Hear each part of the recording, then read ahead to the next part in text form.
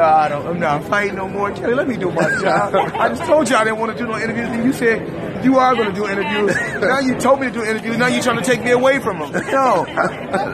Let me show Dante's Boxing Nation some love. That's what I'm talking about. He's been at the Mayweather Boxing Club for years, grinding, working hard. Dante also, paid a lot of his own money, just like a lot of different other companies, to support us. So I must show love back.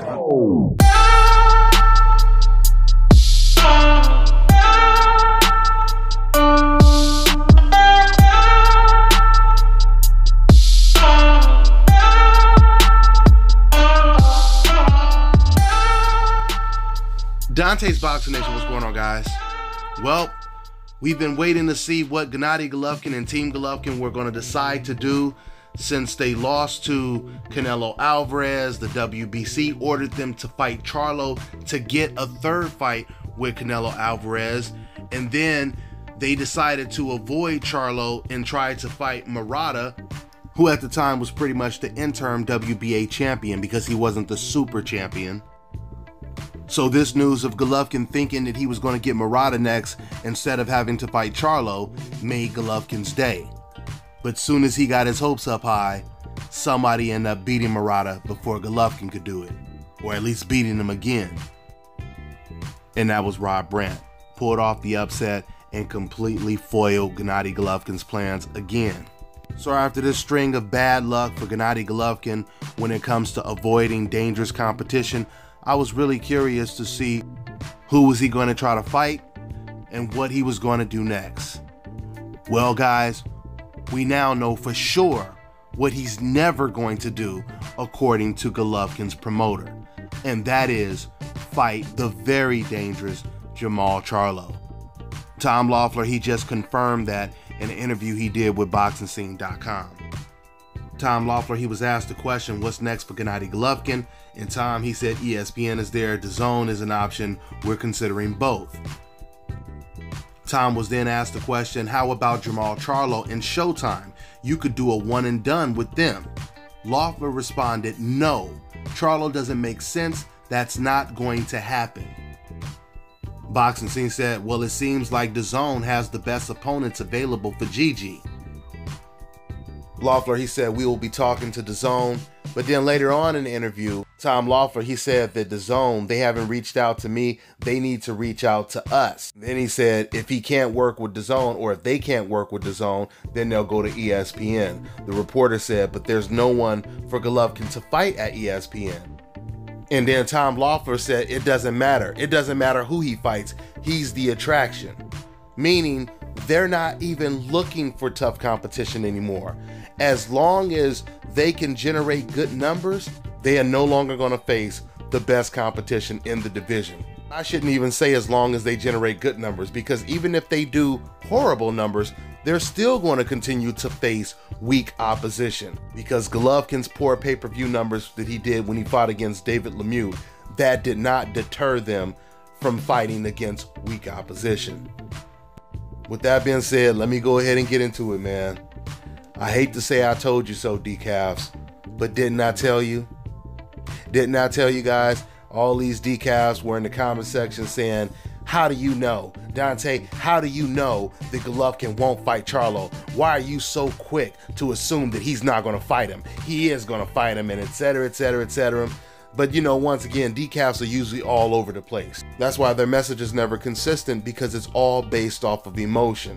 It's not based off of the truth. It's based off of what makes them feel better. So you have some decafs that were saying that Golovkin, he wasn't afraid and he will get in there with Charlo, and you're making Charlo out to be this big monster. No, no, no. Golovkin is making him out to be this big monster. I mean, you did not have to be a prophet to know that Golovkin wasn't going to face Jermall Charlo. But what's really interesting to me is I remember a long time ago, Abel Sanchez, when Charlo first became Golovkin's mandatory, Abel Sanchez, he told me in interviews that Charlo didn't deserve to fight him. He didn't deserve to fight him. I said, who would you like to see Golovkin fight if he's not going to fight Charlo? And he said, I would rather him fight. He said, if anyone deserves a fight with Golovkin, it's Danny Jacobs. That's what he said. This was a while ago. This was way before the rematch. And now, fast forward to present day, they're no longer mentioning Danny Jacobs' name. Now, I was thinking after Jacobs' performance against Sergey Derevyanchenko this past weekend, that maybe, just maybe, that would kind of bait Golovkin in to taking a fight with Danny Jacobs. But from hearing this interview, the main thing I noticed was Tom Loeffler did not mention Danny Jacobs' name. He didn't mention Derevyanchenko's, Andre, Billy Joe Saunders. He didn't mention any of these names as possible opponents for Gennady Golovkin. Now keep in mind, when they were considering Murata, when they were considering Vanes Martirosyan, when they were considering Jaime Munguia, when they were considering these opponents, Tom Loeffler came out and said right away, these are the opponents we're looking at. But now, because they no longer have any of these options, and the only options that are available for them are tough opponents, now Tom Loeffler is not mentioning any names. So listen, man, I'm gonna tell you guys just like this. If Tom Loeffler and Gennady Golovkin, if they are deciding to no longer face the top 5 middleweights in the world, then guys, we no longer can take Golovkin serious at all. We can't take him serious at all. That's pretty much like him pulling himself out of the rankings. If you're not going to face anyone in the top 5 or the top 10, how do we even take you serious? This man, Tom Loeffler, Golovkin's promoter, he just said it doesn't matter if Golovkin doesn't have opponents. He can sell tickets. This is pretty much what he said. I mean, that almost reminds me of when Bob Arum said, who cares who's on the undercard? Nobody watches the undercard anyway. So my point in question is, what about the fans? What about the fans that want to see a Super Bowl? They want to see a gold medal match every season, every year. They want to see the best fight the best. What about them? How does that benefit the fans? This is why it sounds ridiculous whenever you hear a fan say something like, well, hey, Golovkin is going to make a lot of money and he's still going to do numbers, so why does it matter who he fights? Are you serious? You would rather Gennady Golovkin be looked at as a joke just because his bank account looks good? If Gennady Golovkin, he lives in a nice house, he's got a whole bunch of nice toys and his kids are pretty much set, he's set for life, how does that benefit you as a fan while you're not getting to watch the best fights? The only way it benefits the fans is they get to see him possibly retire without getting knocked out or getting knocked out by a black fighter, which is the decaf's worst nightmare. This is the reason why you only hear fans get so upset when one of their favorite fighters is being challenged by some dangerous black fighter. And they're in the comment section like, he doesn't have to fight that guy. Why does he have to fight that guy? And they're getting all angry just because the black guy is challenging him. And it's so ridiculous because I've never gotten upset because I've heard one fighter call out another fighter. Even if that one fighter was extremely dangerous, I've never gotten upset about it. Even if I'm rooting for a fighter and I know the guy I'm rooting for is in an uphill battle and he's a heavy underdog, I still want to watch the fight. That's how fans are supposed to be. But once again, when you're dealing with race, nationality, and pride, that completely changes the dynamic. And that ends up putting a lot more on the line for these ignorant type of fans. I mean, to hear a fighter or even a promoter say this about his fighter, and you guys have to understand something. Tom Loeffler is speaking for Golovkin unless Golovkin comes out and says, no, I completely disagree with my promoter. I do want to fight against Charlo. I do want to fight this guy and that guy. Until that happens, then we have to believe that Tom Loeffler is definitely speaking for Gennady Golovkin until we see some actions that prove otherwise by Gennady Golovkin. But once again, to hear a team admit that they are not going to face the majority of the top middleweights in the world. If that fighter is too dangerous and it's not an easy opponent, a Vanes Martirosyan, if you will, a Murata, if you will, you'll continue to fight the Vanes Martirosyans and Muratas, but you will stay away from the tough opponents. Guys, so you can really understand how bad this makes Gennady Golovkin look. Just imagine if fighters on the coincidental list, like Jermall Charlo, like Errol Spence, Terrence Crawford, and the list just goes on and on. We can even throw Andre Ward back in the mix. Imagine if after they got maybe 2 or 3 good wins and start making some good money, they decided they're no longer going to face the best competition and they're just going to think about themselves and think about their bank account. Think about what makes sense financially for them.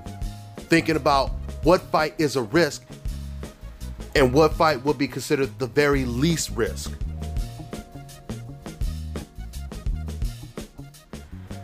Imagine if Andre Ward decided after he won the Super 6 to no longer fight pound for pound champions.